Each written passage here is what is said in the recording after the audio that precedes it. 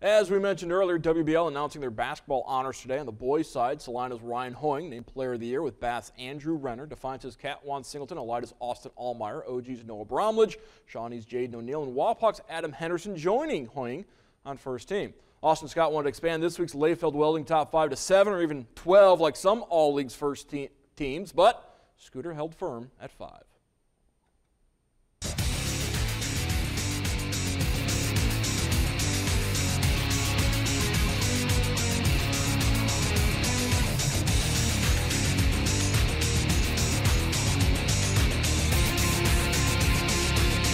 Wrestling makes its way on the top 5 for the first time this winter.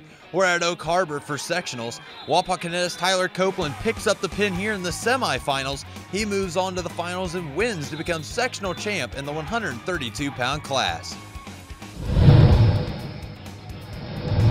Bowling also making its debut on the countdown this week. Coldwater's Shannon Osterfeld with a pretty roll here to pick up the strike on her way to a 6-11 series and an individual district title. The Cavaliers also pick up the team championship in Rossford. More bowling at the 3 spot, boys sectional action in Port Clinton. My dude Nate Keck from Wapakoneta rolls his 6th straight strike of the game here.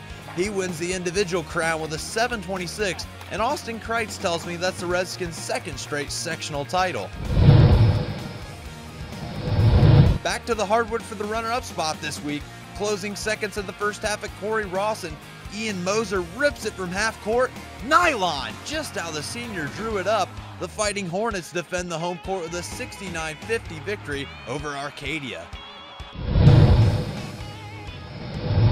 There's a great finish brewing in Minster as they take on MAC rival New Knoxville at the top spot.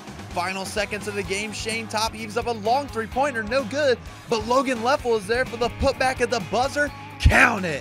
I love my Rangers, and I know Darla Miller and her family love that game winner as well. Great job by everyone behind the camera again this week, and thanks to Layfield Welding for striking up their support on the top 5 plays.